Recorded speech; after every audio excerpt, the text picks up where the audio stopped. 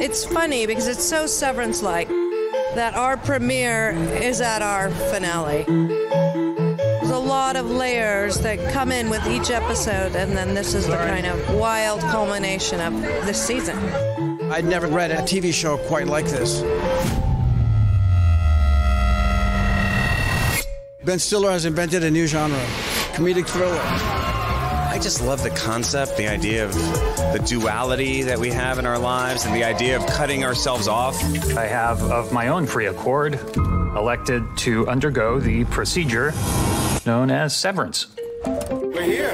We did it. Severance is a procedure where you basically get a chip implanted in your brain. Say gratitude.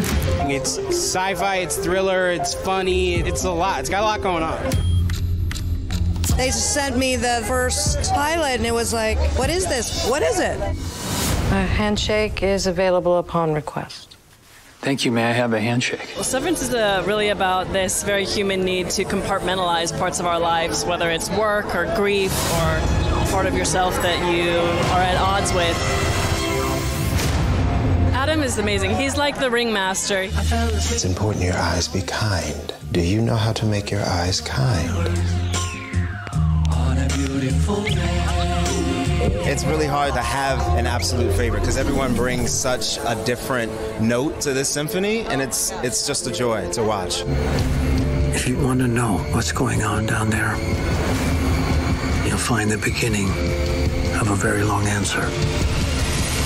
My own friends have been texting me feverishly, like, okay, it's all a dream. What's happening? There have been some theories bouncing around.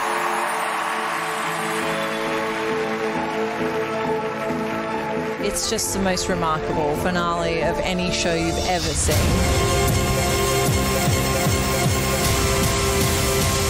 Remember to breathe. I make these statements freely. I fell asleep.